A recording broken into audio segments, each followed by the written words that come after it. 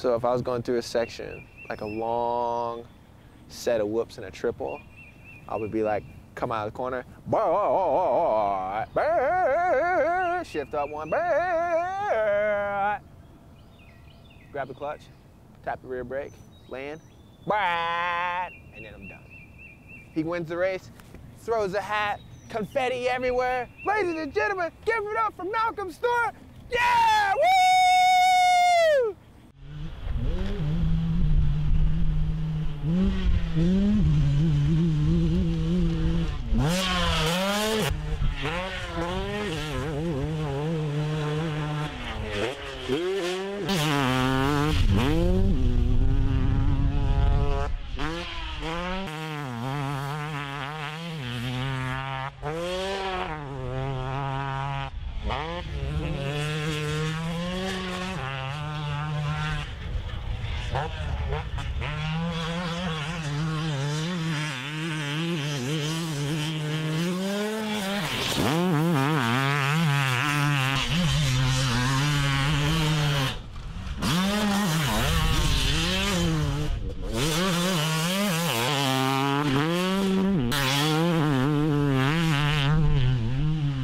It's an awesome opportunity, to be honest with you, to actually throw your leg over a 252 stroke and go out there and ride it, because there's nothing like it. You can't compare it to anything until you actually ride one. And then, you know, a generation behind me that's coming up will skip it. They just go straight to the 250F and go on to the pro class.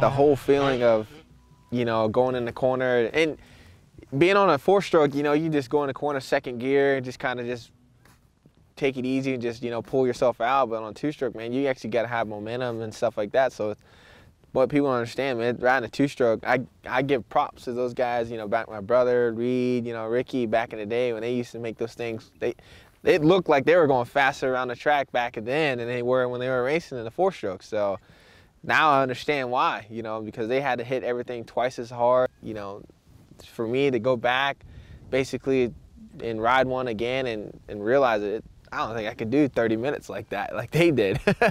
It's tiring, man. It's tiring for sure, but it's fun. It's fun.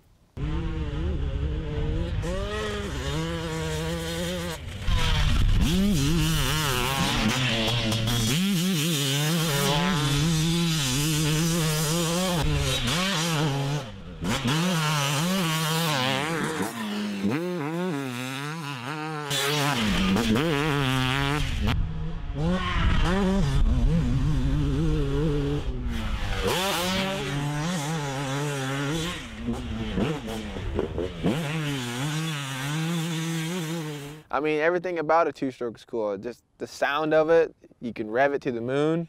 The C12 smell, that, I mean, just everybody loves that. The smell of it, and I mean, it's cheaper too, actually. But I would like to go back to race 2-stroke in pro class. If they make a class, I'll do it.